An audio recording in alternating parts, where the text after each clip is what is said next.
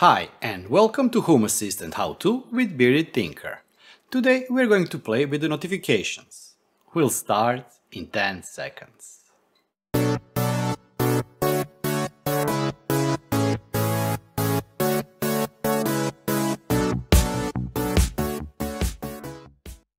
First, let me thank all the members who have joined my YouTube channel. Thank you all for your membership. Your support really means a lot. And also thanks to everybody who watched, subscribed or liked my videos. Thank you! And now let's get cracking with today's notifications video. The topic for today's video is notifications. We already did cover a bunch of notifications, there are still a lot more to cover and I will cover them in future videos. But we have so far covered the Telegram notifications, the application notifications, text-to-speech notifications, persistent notifications, Synology chat, etc.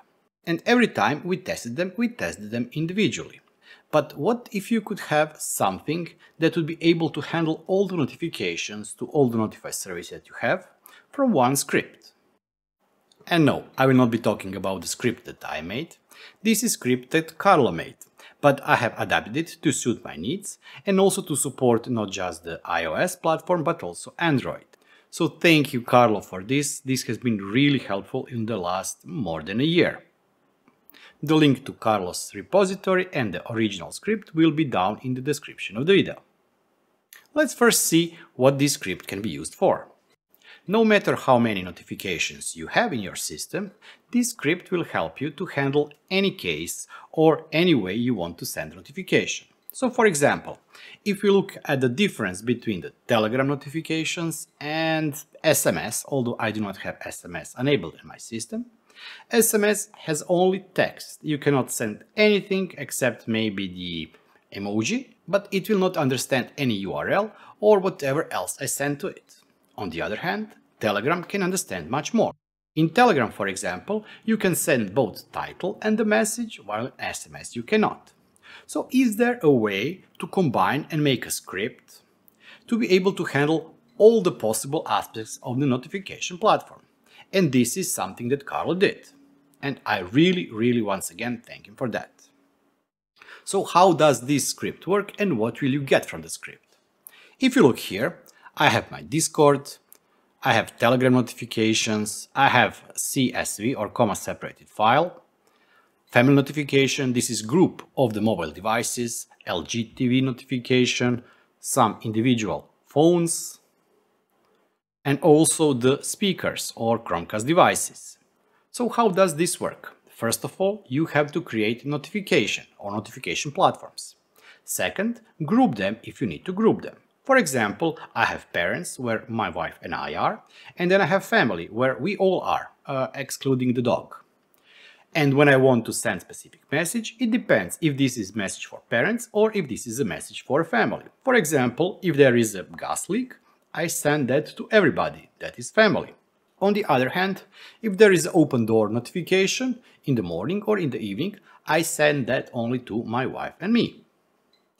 And that really simplifies handling where and how the messages are sent and processed. But the second thing and the best thing is that you can create additional attributes. So if I, for example, in the parent script add my wife and my mobile phone, but I also add Telegram and, for example, Discord, depending on the channel where the notification will be sent, there may or may not be some individual attributes. If I send it to my Home Assistant mobile application, I can, for example, change the color of the notification. It can be green, yellow or red, depending on what you like and what is the emergency of the notification. Second thing is that you can group them. For example, there can be notification grouped weather. And anything related to the weather, be it just simple information of the outside temperature or meteo alarm warning, can be grouped in that group. Third thing is that you can also push links. So for example, if I send that notification to my TV, I will only see text, the message. But if I send it to the application or the Telegram, I will see title, message and the link that I can check and create some action. So let's start looking at the script itself. The link to that script, both my version that I adapted that includes both the iPhone and Android support, and also the original script will be included of course in the description of the video. This is the script, and I did put a lot of description in it so you can understand it better. But how it works? It creates a notification engine or notify engine script that has a sequence. First thing that is checked is the condition, and the condition is, are the text notifications enabled or not? This script doesn't work with text-to-speech at this point. This is something that I will be trying to adapt either directly into this script, or I will be creating additional called notify engine text-to-speech that will handle text-to-speech part of the notifications inside my home. Next thing, we look at the service. Depending on who is called, it calls a specific notification platform.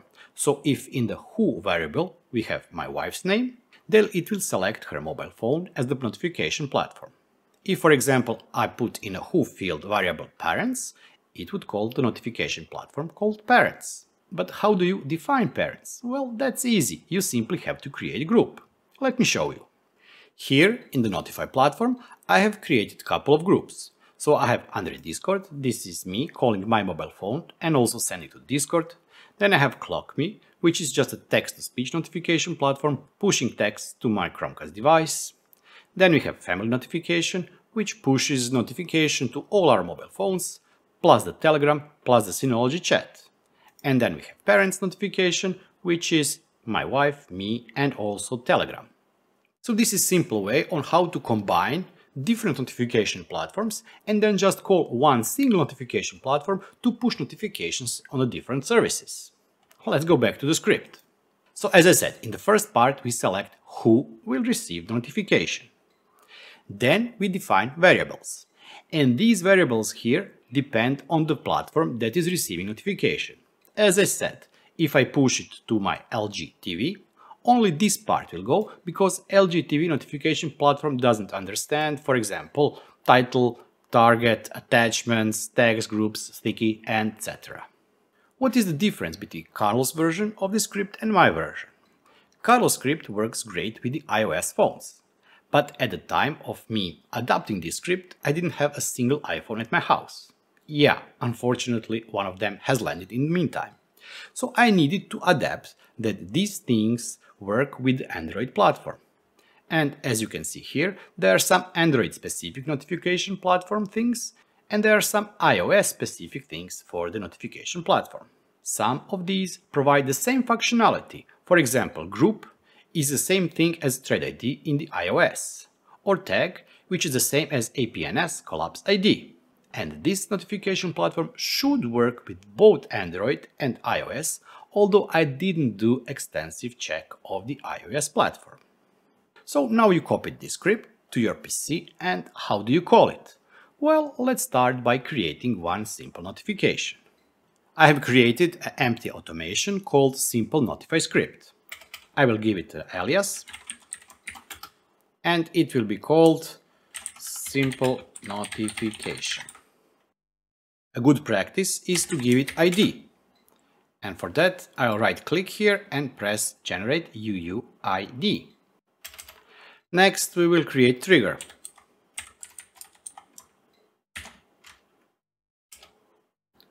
Platform, sun, event,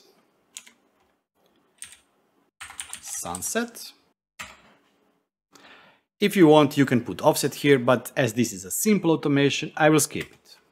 For the condition, we do not have to put anything because this simple script will be triggered anytime there is a sunset. Now let's create action. And action is used to call this script. Action, service, script, notify engine, because this is the name of my script. And how do you define the name of the script? If we go back, on the top of it, you can see that it's called notify_engine. And if you put this code, as I said, this code will be available on the link down in the description of the video. If you put it inside your scripts YAML file or in the script section of your configuration YAML file, this script will be called by that name. Now we have to specify data that will be pushed or provided for this script. Data, and we will start with the title. Let's open this and say sunset is here. Then we provide the message itself. Message can be split into 3 lines, or you can create 3 lines of text that can be individually separated. Value 1. This is first line of text. Value 2. Second one. Value 3. Third one. And as you can see, you have really a lot of space to create very long messages. And it's also very good for me because I like to talk too much. You do not have to use all 3 lines, but if you wish to use, you can use them. Next, let's specify something that I usually put at top here. Who will receive the notification? And in the who, we have to put something from the available notification services. It has to be something from here because in this script here you have to define what each of those variables will be calling in the background. I will select Discord, and if we look here, under Discord we'll push notifications to mobile device, my mobile phone, and also to Discord. So now we have defined what is the title, what is the message, and where we want to push it. And this is it. You do not have to add anything else, and if you set the message, it will be delivered both to Discord server but also to my mobile phone. But we can add more. One of the things that we can, for example, add is tag ID. And it can be whatever tag or whatever group you can imagine. So for example, it can be information, or it can be system, or it can be weather, or emergency. You can give this group whatever name you want. I will call this information because it doesn't have anything specific. This is not related, for example, to my system, which may include Home Assistant or Synology. It is not something related to weather because it's not called by either Metro Alarm or any of my weather integration. It's just information. Next thing, for example, can be group. This group will be in this instance either, for example, info or home or whatever you want. So how do those groups work? If I would push tag ID information with the message to group home, it would stay in the group home. Then I can push the same information but to group, for example, outside, and it will keep it in a separate group. So I would see both of those information or both of those messages on my mobile phone. Then I can also define color.